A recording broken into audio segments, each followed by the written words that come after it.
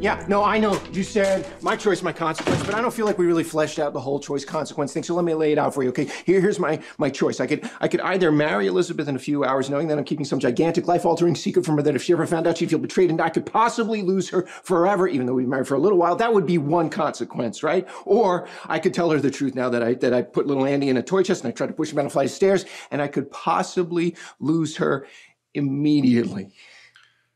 You seem to be trying to convince yourself to keep the secret. No. Okay, here's what I want from you right now, all right? I want you to tell me to keep the secret. The past is the past. It just should remain in the past. You're my shrink. Do your job. Tell me. Tell me what I want to hear.